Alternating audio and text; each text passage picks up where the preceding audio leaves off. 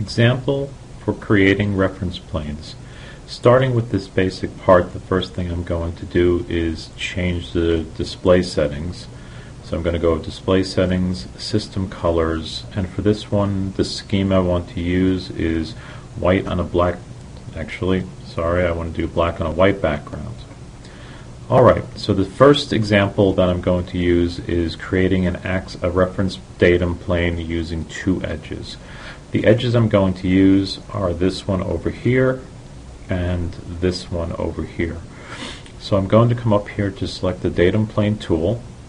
This launches the datum plane dialog box, and notice that the reference box is green, telling me that it's waiting for a selection. So I'm going to come down here and select this edge. Notice that when my mouse gets near it to select it, it changes color, and sometimes it'll also give me the name, this place being edge F6 of extrude 1. So I'm going to left click mouse button, that selects an edge, and a default datum plane is shown, but it's still waiting for another reference, and in this case I will come over here, select the edge, the second edge that I want, and this and I'm going to hold on the control key and click with the left mouse button, and that defines that datum plane. When I click OK, the datum plane has a name, DTM1 in this case, and the plane is pre-selected in case I would want to draw a sketch on it right now, but for now I'm just going to click somewhere in the drawing space to deselect it. Now what I'm going to do is I'm going to come over to the model tree, I'm going to click on that datum plane, and I am going to hide it so that I can not have a datum plane showing for the next datum plane example. The next datum plane example is just going to be a straight translation off of an existing face. So let's make the existing face this one over here.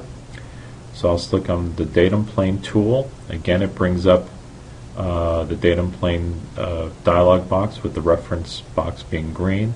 So I'll come over here and now select the entire surface. So the surface is showing up as the reference, and now if you notice that the box down here, the offset box, is now active with the translation as being the default dimension. So I can come down here and grab this handle and move my plane to the approximate location that I want to place it in. So let's say I'll just approximately make it 9.00, and I could come in here now into the translation box, highlight it, and say 9.17 and hit enter to give myself an exact dimension. And once I'm happy with that, again I can click OK, and as before, the datum plane gets a name. In this case it's the second datum plane I've created, so it's DTM2, and again the plane is red, indicating that it's pre-selected, and again I will select somewhere in the other part of the window to deselect it. So again, coming over here to the model tree, I will highlight it, right click, and hide this one as well.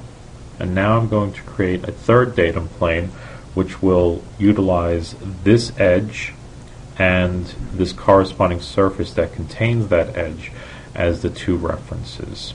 So I'll come over here to my datum plane tool.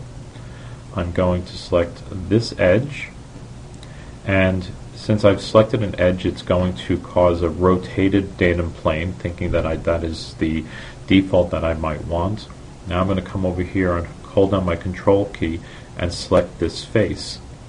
The datum plane dialog shows that there's two references, and now the offset dimension is being shown as a rotation because it feels that I want to create a datum plane that is rotated about that axis and displays some angular distance from the selected face. So I can again grab on the control handle and move my plane to wherever location I want on a whole circle of 360 degrees. So let me choose, say, 302 degrees as my approximate, or 303 degrees, and now I could come in here again selecting, and I could give it an exact angle of, say, 302.3 degrees. And hitting enter, it puts the dimension in, and now I can click OK to again accept that datum. And now again it's given me a name, in this case datum 3, and again being pre-selected, so I will select somewhere in the drawing space to deselect it. Coming over here, I'll again hide this datum plane, and now I can choose one more datum.